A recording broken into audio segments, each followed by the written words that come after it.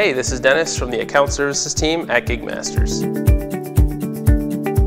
The great thing about featured profiles is you can actually choose the city and state that you want to purchase your featured profile in. You'll get priority placement on that page. And what that means is that you will be the first thing that those clients see, and that's definitely going to be an advantage for you. The cool thing about featured profiles is you can actually purchase them from your control panel.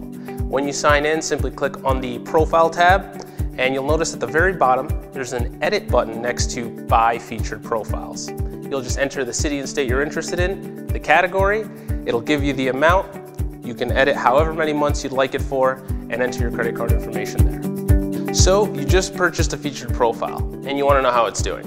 When you sign into your control panel, you're going to want to click on the Tools tab on the far right hand side. Once you click on that, you're going to notice something that says Statistics. If you actually click on the View button there, you'll notice statistics for your profile, and at the bottom there will be a separate section for your featured profile that'll tell you how many click-throughs it's gotten and how many times it's appeared in search results. For more tips or if you have any questions, feel free to call us or email us.